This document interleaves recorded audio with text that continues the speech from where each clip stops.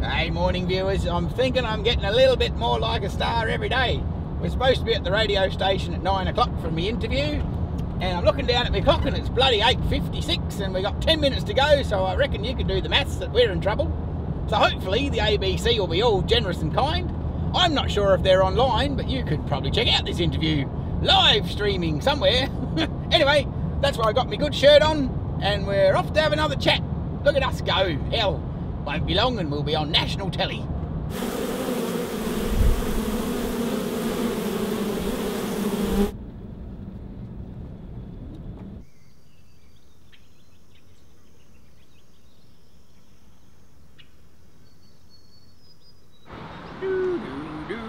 Here we are at the ABC.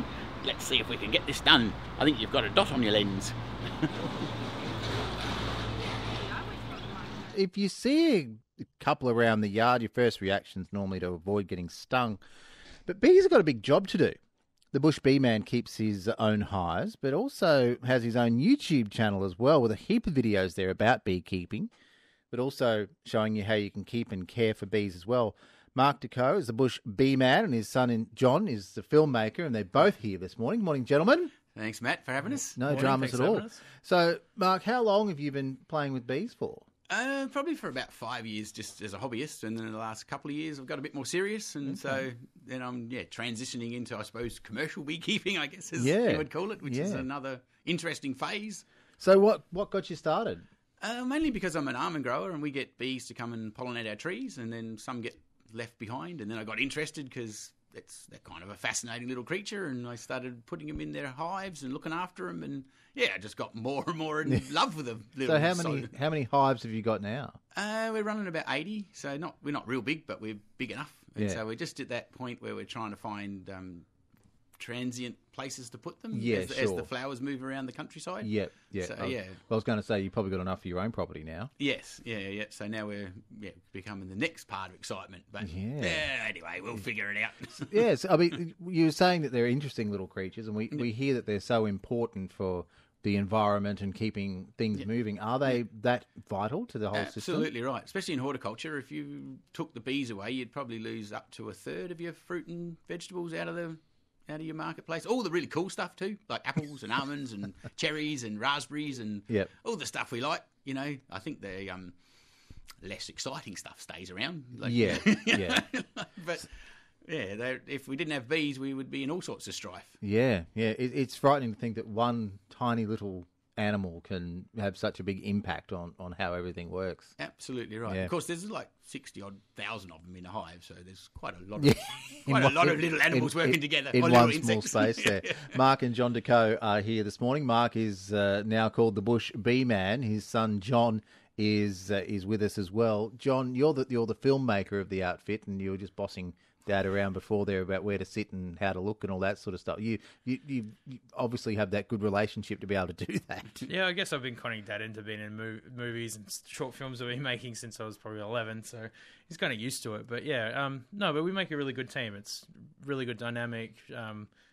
Dad's a brilliant performer, and I pull it all together, and it comes out really well. So what made you start putting seriously together some short films about Dad's work with the bees? Well, talent. Oh, right. It had nothing to do with you at all, Mark, did it? I would looking for a new project. I'd finished another web series, a sci-fi web series that went really well, and I had a cooking show that was going really well, and I just wanted something different. And Dad came to me. I'll give you credit, don't worry. Dad said, "I've been watching a lot of YouTube videos about beekeeping, and they're all really, really boring. Like the information's great, but it's just not engaging." And I feel like we could do something really engaging. I was like, oh, great, okay, maybe. And I had a look at what was on YouTube, and it was so much there, but it was just not engaging. Yeah. It was viewing well. It was getting good views. It was good niche. And I thought, well, we'll give it a crack. And we went out and we built out of pallets, we built a stand for beehives, and we shot that first episode 1, and I cut it together, and we couldn't stop laughing, and got my mum and my wife in to watch it, and then they couldn't stop laughing, and we're like, okay, we're onto something. And then yeah, we went from there. Right. So how many episodes have you got now? So we're about 113 or 14 episodes in. So I'm losing track. So we do one every Tuesday or Thursday at 5:30. It comes out on YouTube. So Right. Okay. Yeah. Do you ever get stuck for ideas of things to do, or? Not yet. not yet. We get asked that, but we I haven't was got going that. to say, well, you've done 100 odd episodes, and that's what 2.5 years worth. Years work. So we do 2 episodes a Oh, week. 2 a so, week, Yeah, yes, so of it's course. just over a year. But yeah, no, we got a long list of stuff, and it was something we started doing. We visited Kerry from Half Barrel Honey last week, or the week before we went up and visited her, and last week we ran an episode, and we were exploring going and meeting other beekeepers and seeing how they do it and getting ideas from them. And she had a flow hive, which is something we don't have currently, and yeah, that was interesting to see how that works. So yeah, branching out. That's where, like, eventually maybe traveling to America or Europe and going to see how they do beekeeping. That's kind of the long-term game plan at this point. So. Yeah, right. Mark and John deCaux are with us this morning. Mark, how do you feel about the fame and notoriety that comes with this? I mean, it's got to be different from an almond grower. It is fairly different, I'll give you that. Yeah. Yes, it's, I don't know, it's weird because I watch myself, actually, I was saying to John on the way here, I'm still watching myself after a year of this, and I still feel like it's someone else, so it's kind of weird. I've got these 2 different things going on. Dual personalities. Yes, Yeah. yeah. Well, I think it's this, he tells me it's the same me, but anyway, so I think I'm creating is that what famous people do? Create a thing, Persona, yeah. something over there. But anyway, but it's still me, so But I I don't know. got that question the other week from somebody I work with in Adelaide. Was like, is that really what your dad's like? And I'm like, yeah, it's what I grew up with. It's who I put up with all the time, and it's just Put in up an with, though, I know you like that. in You an gotta love it, lad. intensified version though. Like a 10 minutes intensified, because there's like, we film like each episode probably has like 2 hours of footage. And it's now down to 10 minutes. So yeah, all of that's intensified by about 10 times. So. Yeah. Luckily, he doesn't let me in the editing room because I said, "Don't take that out." You'd probably want me to cut out more sometimes. Oh, maybe. Yeah. Well, sometimes when I watch it, I go, "Holy moly, holy." Left I all really of say that in there. Yeah, right. Who would have thought, though, that bees could be that interesting, that you'd get, 100 and something episodes out of it? I certainly thought they weren't. I was a bit concerned about that from the start, but like, I just continue to learn, and I'm sure Dad does as well, continue to learn how much there is to know about bees and the way they function within the hive and they work as a team and all that. Yeah. To be fair, we've probably only just scratched the surface of it, actually, as to what. And I think the other really cool thing has been that what we're trying to do is actually get the general populace to take attention to bees. We get lots of emails from people saying, now, we never really thought about bees on flowers, and we've got, fans that are watching bees and sending us photos of them around the place and all sorts of really cool stuff.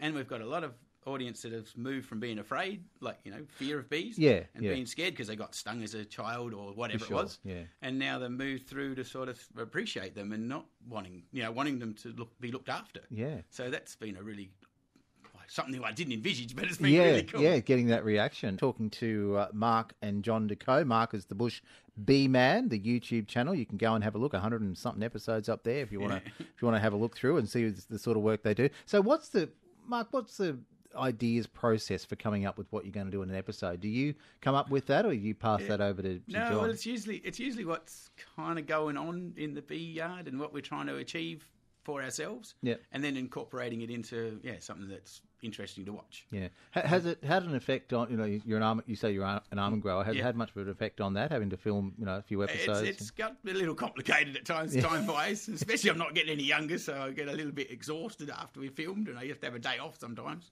But it's something interesting you mentioned when we did the 100th episode, Dad. You mentioned that as a farmer, you'd always felt like were in touch with nature, but like doing this has given you a whole nother understanding and appreciation for how everything is so interconnected.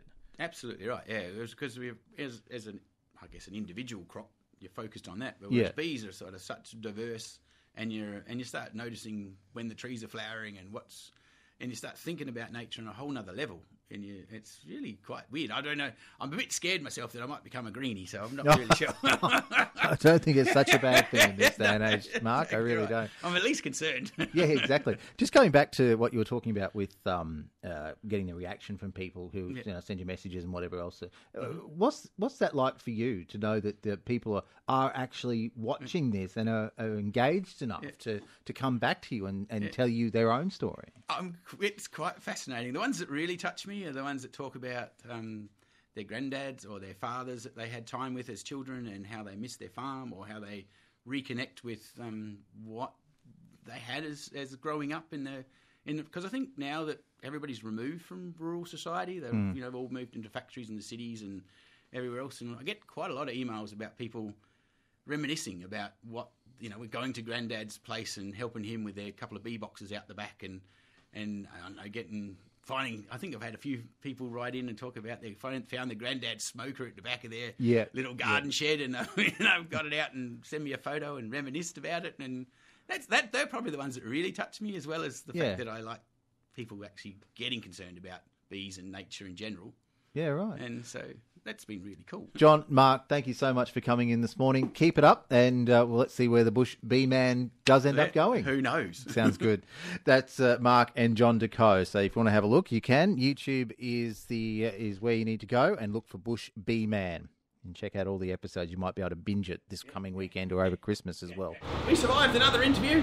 Whew, is it time for a coffee? Golly gosh, nearly worn out with all the fun we get up to here at the Bush Bee Man. Anyway, Matt's a cool bloke, so check him out on the ABC.